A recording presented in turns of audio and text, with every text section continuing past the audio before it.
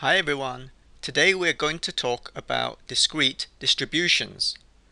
Now the following distributions I'm going to present are discrete because the outcomes take on integer, i.e. whole numbers 0, 1, 2, 3, 4, 5 and so on. On a stats course you'll encounter discrete distributions such as the Bernoulli, binomial, geometric, and the list goes on. You might be wondering, why are there so many distributions? Are there so many to make our life harder, to make exams harder to pass? The answer is no. These distributions have real-life applications. We're going to present here 5 of the most commonly encountered ones on an introduction stats course. The first one, the Bernoulli trial. Okay, Bernoulli, named after the French guy. When is it applicable? It's applicable when you're faced with a situation where there is one of two outcomes. These outcomes may be labeled success and failure. Success being the event that you wish to observe. A couple of examples. Coin toss. A coin toss either lands on a heads or tails. Suppose you're interested in the chance that it lands on a head, then head would be success and tails would be failure. Another example, say you're asking someone out, a random person out on a date, the answer is going to be yes, success, or no. Now the outcomes then x can take the value 1 for success, 0 for failure. This Bernoulli is the most basic one of all, but a few other more complicated distributions relies on the idea of the Bernoulli trial, and I'm going to present them now. First, binomial. A binomial distribution is basically the sum of n independent Bernoulli trials. Now, that is a very condensed version of what a binomial is, so let's rephrase it. A binomial distribution is applicable when you have an experiment when there are n trials. We have n number of trials, each one has one of two outcomes, success or failure. The probability of success in each trial is fixed. And finally, that the outcome of the trials are independent. Let's think of an example. Think about the coin. Suppose I toss the coin 5 times, then I'm interested in the number of heads I get in those 5 tosses. That's a binomial. As another example, let x be the number of people, say out of 10 people, who respond well to acupuncture. Now, the outcomes of x, when it's binomial, the minimum value is 0, meaning no success out of n trials, 1 success out of n trials, 2 successes out of n trials, and so on, is that a maximum value, yes, it's n. And that is when all trials, all n trials, end up, each one is a success.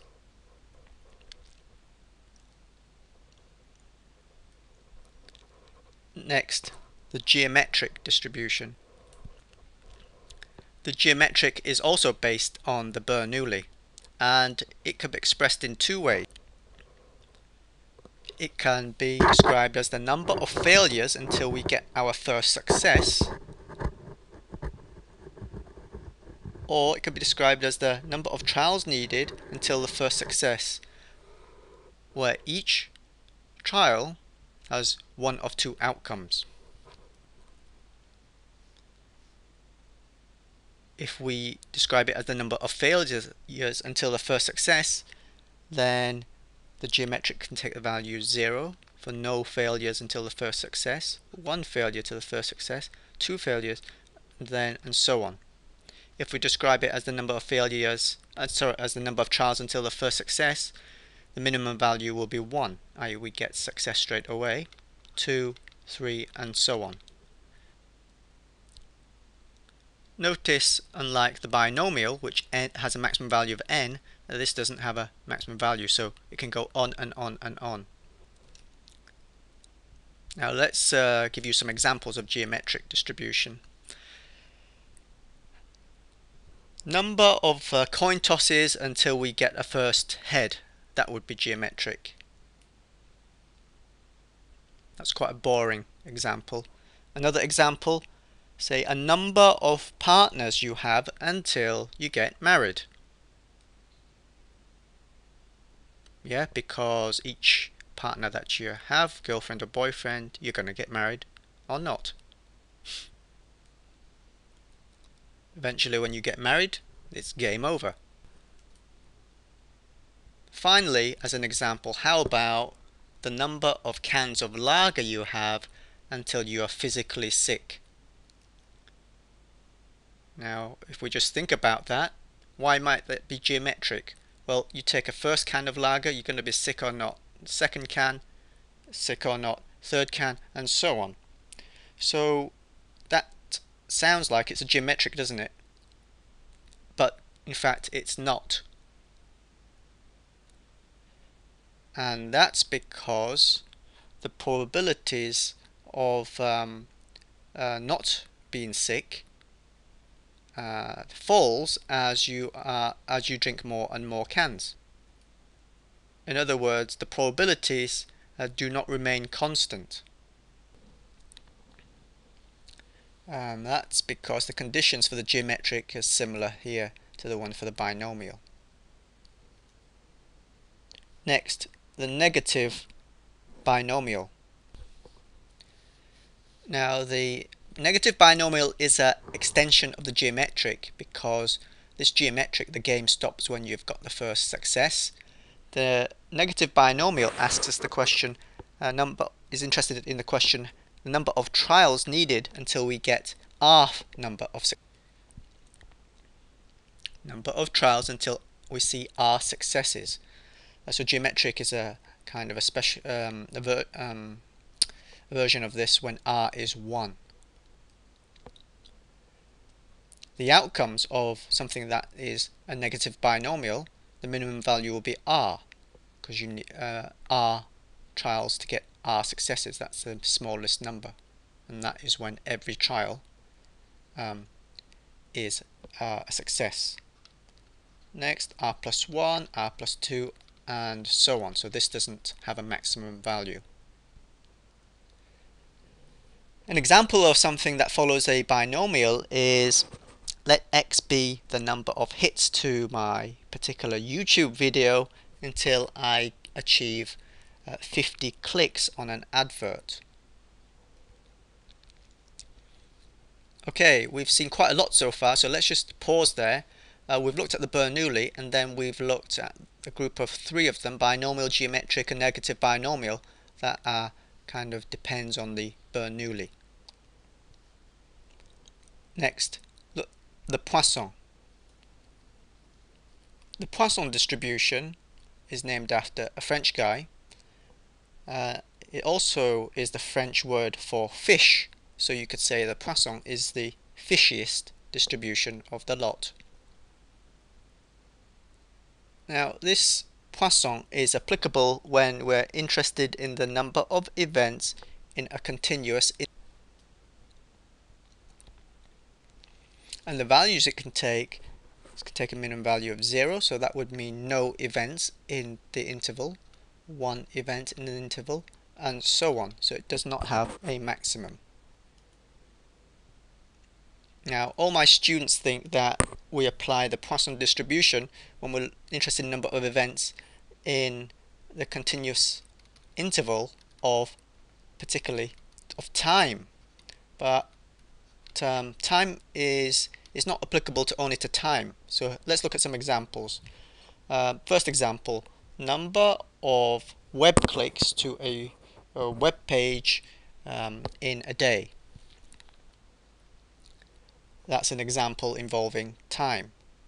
Second, number of potholes in a 100-meter stretch of road on the way to college. If you're a cyclist, that would be a concern. In this example, the interval is not time but distance. Yet another example not involving time. Number of lines I read down a novel until I spot a typo. In this case, the interval is lines of a manuscript. Now, before we leave the Poisson, we note that there are some assumptions needed for the Poisson. Assumptions, these are technical assumptions, and we're going to leave them out here because for an intro stats course, when we're asked to calculate probabilities, all you need to look out is for the fact that we're interested in number of events in some kind of continuous interval. Lastly, I'm going to mention the hypergeometric distribution. Hypergeometric distribution, I'm not going to discuss it today because it's going to need a video on its own, and also I think that in many stats courses you don't even see the hypergeometric. On a first course in stats, maybe first year stats course at college, you'll see the Bernoulli for sure, the binomial, geometric question mark against that. You may not see that. Negative binomial may not see that. Poisson, you'll see. Hypergeometric, more rare. So to recap, when you're trying to solve a problem, applied statistical problem, and you've got one random variable, determine what outcomes can it take, what values can it take on, and what are the features of this of the nature of the random variable. That should help you determine which distribution best describes it. Okay, thanks for watching. My name is Phil from statisticsmentor.com.